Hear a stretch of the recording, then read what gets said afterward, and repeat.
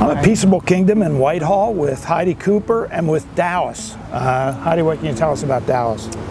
Dallas is 11 years old. She's, we think, a mixture of lab, golden mixture. You can tell she does have a senior face. She had been kept in the basement, so when she came in, she was in pretty sad shape. She was thinner than she is now. As soon as she came in, she ate. And a lot of dogs, when they first come in, are they're actually too nervous or too scared to eat. They pass up a few meals, but she ate right away, drank a lot of water, and that first night it really looked like touch and go when she came in. But then the next morning she was already better. She does have some hind leg issues, which most likely is arthritis at her age. What a good girl you are. You're so sweet. It's kind of hot out here for you, isn't it? Let me turn so I can... Isn't it hot?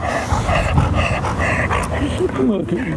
Oh. We would like for her to find a home, a gentle home, where you know, someone that likes seniors, like senior dogs, and she's going to require some care. But she's an extremely sweet dog. She's very quiet. She probably should not have steps. We don't do any steps with her at all.